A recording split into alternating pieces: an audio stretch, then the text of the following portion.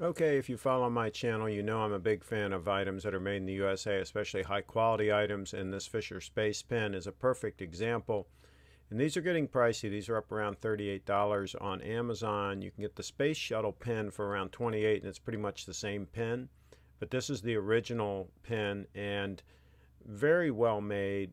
You're going to see when I when I separate the two parts, how fine the threads are and how it's brass underneath. And there's the little release. When you push the end, the pen comes out, and then you push the little button on the side to release it.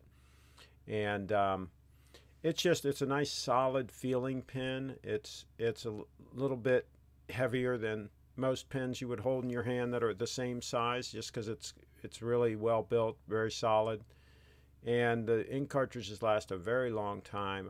I haven't had one run out yet. And they do have the Millennium pen and a couple other models that have more ink in them that do not have a cartridge that changes, and I have some reviews on my channel of that, and those are guaranteed to last for life. These are pretty much going to last that long too. I mean, they just don't run out. And you see how it's sealed on the end there? That's why it doesn't dry out.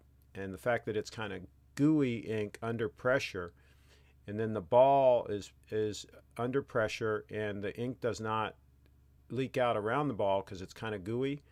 So you have to actually push on the paper and turn the ball point, in order for the ink to come out. But no air can get past.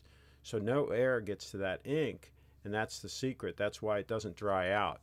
You know, your pens that are laying around that have dried out, you know, sat there for 6 months or a year or 2 years or 3 years or 5 years or whatever, and they eventually dry out. This can sit on your desk for 10 years. It isn't going to dry out. It's just never going to dry out. And so you pick up the pen, it's always ready to work.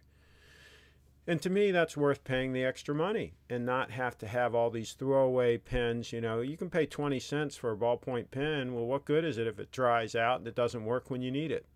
These always work. I've never had one fail, and I'm a big fan of the Fisher Space Pens. So let me know, do you use a Fisher? Do you use another ballpoint pen that doesn't dry out? And please subscribe to my channel.